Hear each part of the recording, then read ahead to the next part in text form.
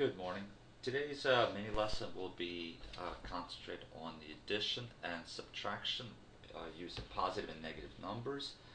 Um, I've listed some rules here, or the steps in doing it.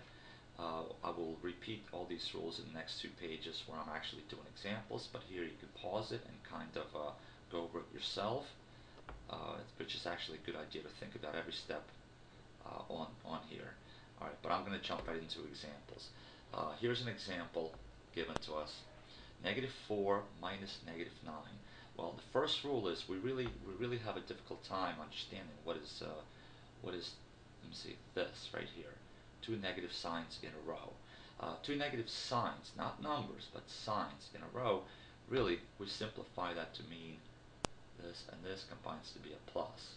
So instead of having this complicated example, we want to rewrite that as -4 minus plus 9. Okay, that's an ugly 9. Let me erase that and start over. Plus, okay, 9 equals. Now, the first question, well, second question, because the first question was really to simplify. The second question is, are these two numbers on the same type of numbers? Are they, and I've used the analogy of teams before. Are they on the same team? Well, clearly they're not. One is a negative number, one is a positive number.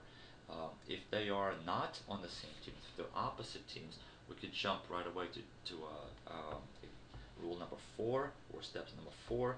We figure out of the 9 and -4, which is the one that's going to win.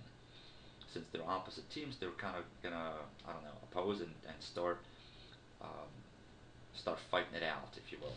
So of the 9 and -4, who's going to be the winning team? Well, clearly it's going to be a positive because 9 is a bigger number. So the answer is going to be positive. By how much? Well, how much is 9 bigger than 4 by? It is by 5. And that's it. It's just that's the answer. So -4 plus 9 is positive 5.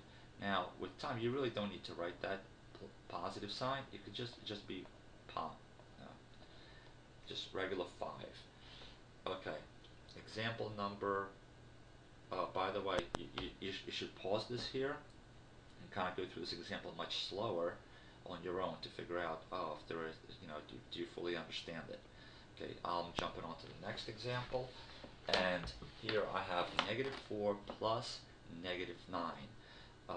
Again, we have sort of double signs in a row. I prefer not to deal with that, even though that's really, in this case, it's not that difficult, but I prefer not to deal with it.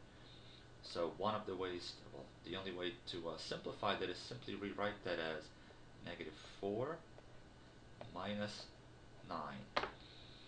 Remember, it's only two negative signs in a row that make it a positive. Here I have plus negative, it simplifies to be just a minus. Okay. So the question is, are they on the same you decide, are they on the same team?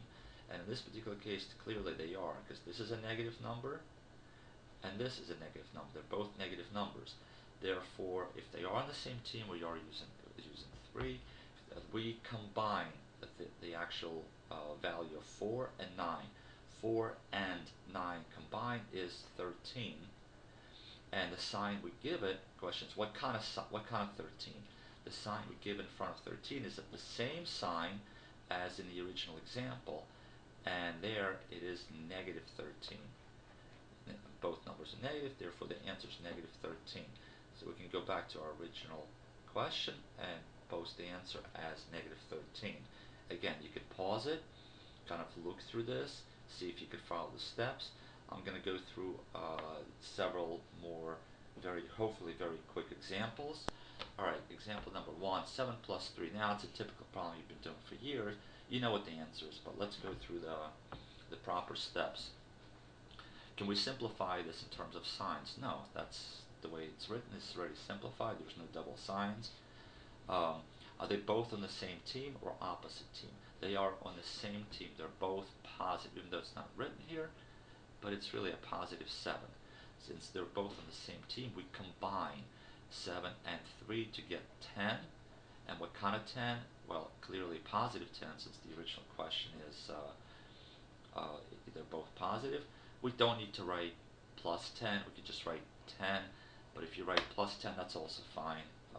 Just underscores that you understand that that's a positive number. Alright, example number 2. What kind of numbers are these? Are they both on the same team or opposite team? They are clearly on the same team, and what kind? Negative team. So in this case, we combine them to be what? We combine them to be 10, because 7 and 3 combines to be 10. And what kind of 10? It is a negative 10, since the original equation, the original problem had them both as negatives. Example number 3. 7 minus 3. Same team or opposite team?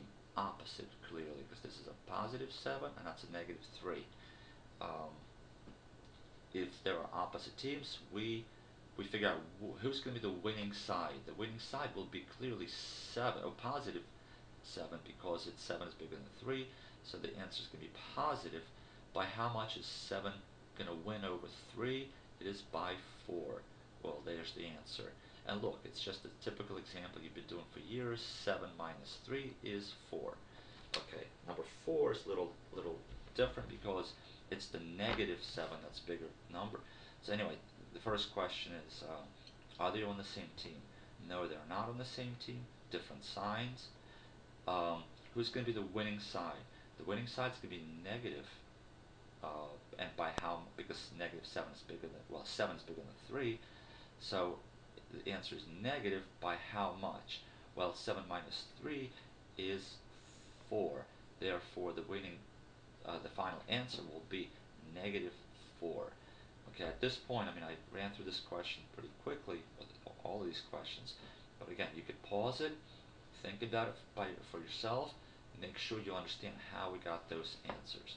Okay, thank you.